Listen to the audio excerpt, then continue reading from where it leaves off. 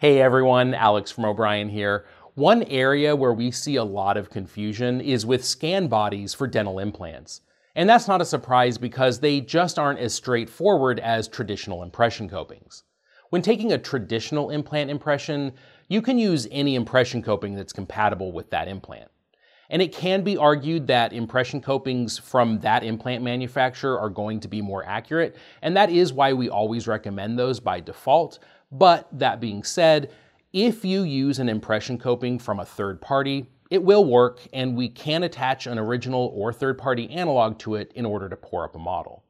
Once that model is created, we can scan that into our CAD software and design an abutment to be made by the manufacturer of our choice, whether that's the implant manufacturer or a third party.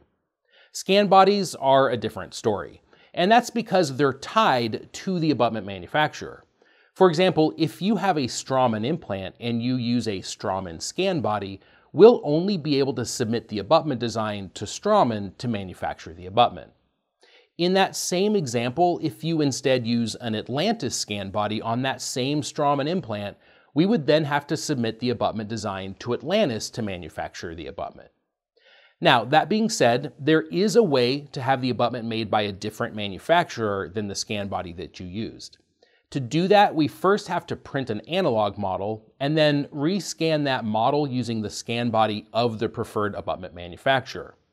But even though this does technically work, it's not the greatest solution because it comes at a cost of reduced accuracy. And the reason for that is that we've now added two more steps that each introduce the potential for discrepancy. With a typical intraoral scan case, there are four main things that can decrease accuracy. The first is the scan body itself. Depending on what it's made of, how many times it's been used, and just overall how accurately it seats to the implant. The second is the data acquisition. The type of intraoral scanner you're using and how proficient the employee is at taking the scan can both affect the outcome. And distortion can be just as common with an intraoral scan as with a traditional impression. Third is the scan body alignment, and this is where we match up your scan of the scan body to a library version in our software. The result of that alignment is rarely what we would consider perfect. And finally is the fit of the analog in the model.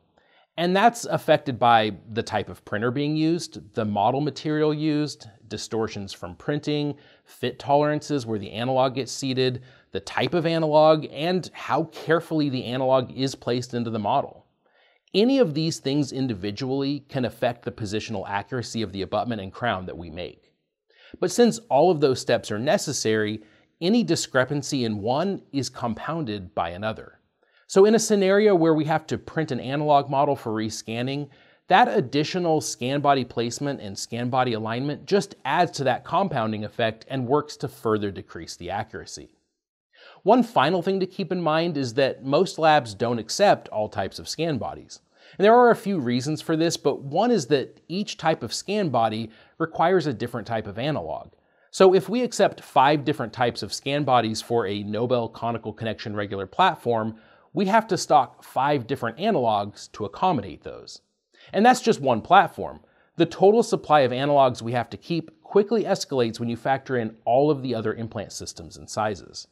So it's a good idea to check with your lab on which scan bodies they accept and which one you should use based on what they're going to make for you. I hope you found this video helpful, and as always, feel free to contact us with any questions. See you next time.